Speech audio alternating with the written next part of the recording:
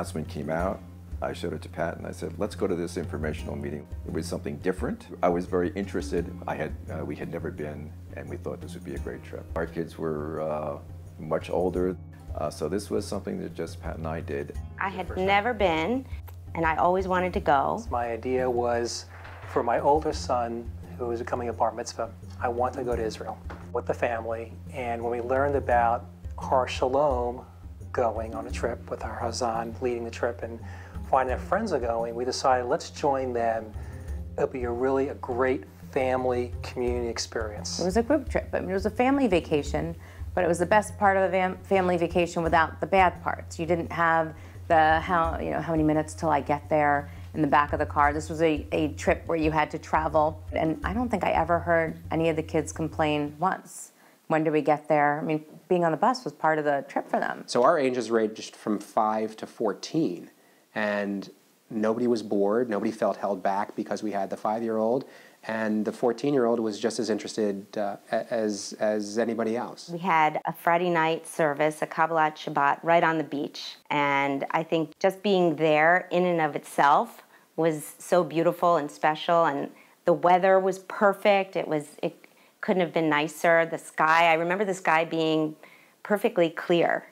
A beautiful service with beautiful music, and here we were standing in a circle among our closest friends and our children with their closest friends. Really everywhere we went was fascinating. The Tel Dan Nature Reserve was great. It was neat to see that even in the desert and in the Middle East, you can stand in water that was 40 degrees, and it actually was snowfall runoff. Masada. It was very hot. Pat took the cable car up, but I took the snake path. I think I was like the third person up there. From the historical context, knowing what was built there, let alone what happened there, I thought was fascinating. When you saw how the Romans started building this gigantic road up the mountain, that feat alone was absolutely phenomenal to me. Masada was a special place because that's where, we all wore the Har Shalom t-shirts there, and we all got together for pictures up on the top. Masada was sort of like the midpoint, and that's when things really started to gel. One of the highlights of the trip was in Jerusalem, where my oldest son was becoming a bar mitzvah. For Shabbat, for Saturday, families decided whether they wanted to go to services in the area or sleep in. So I said, you know what, I want to go to the Western Wall for Shabbat. Just to experience that, see what it's like. So I took my son, and I took another family's son. We're walking toward the wall. We're walking through the shuk in the morning. This is like 10 o'clock in the morning, Shabbat. There's no one on the street. We get to the wall, and obviously there's a large platform in the area. And we walk to the entrance, and a man comes over to me and says, oh, do you have a son's coming bar mitzvah? I said, yes. He says, good, come with us. And next thing you know, they're having a service to celebrate my son and the other son's bar mitzvah. Just being invited there, they brought other men along, they were singing and dancing, they made a special announcement about the bar mitzvah, and originally for us, it was just going to have an experience of being an observer. We weren't an observer, we were a participant. And it was really special. They announced the children's name.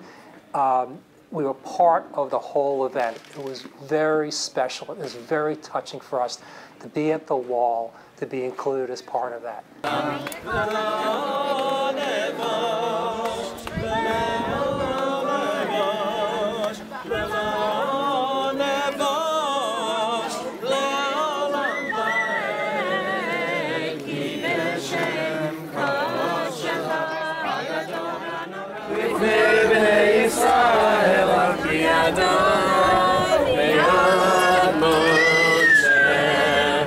Mitzion tetzet Torah, Ki mitzion tetzet Torah. Elanu, Elanu, Elanu, Olechol Yisrael. Elanu, Elanu, Olechol Yisrael. Elanu,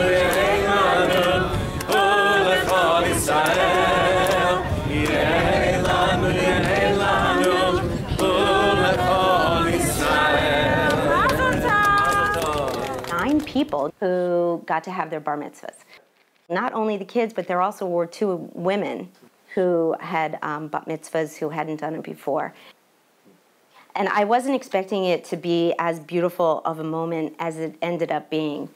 It was so different from having your typical bar mitzvah in a service where, as the parent or as a guest, you're sitting out sort of in the audience and you're observing it all. Here we all were shoulder to shoulder, right next to each of the children and the women, and everybody who participated. We all were part of the whole thing. It was very moving and brought tears to my eyes the whole time. It was hard not to cry because it was just so special. I know that the only way that you could experience something like that was right there in Jerusalem. I loved Safat. They are more than anywhere else. You have the sacred and the secular really come together. You have your black hatters that are there studying, waiting for the Messiah, and then your hippie artisans selling their wares to the tourists. Yeah, I love that city. Like Sfat, for instance. I had no idea that there was this mystical city. That was just so incredible to get, to see this storied place in person. During the time that we were there were demonstrations based off of Fair Housing Acts. So we're walking on Solomon Street, and all of a sudden this massive crowd of people, very peaceful people, are walking down Solomon Street. And I turned to someone who was walking with me, and well, first of all, I had to take pictures of it because I thought that was really cool and get video. But as the mob got larger, I ducked into the store that the closest store I could get to, which happened to be the Gabrielli store.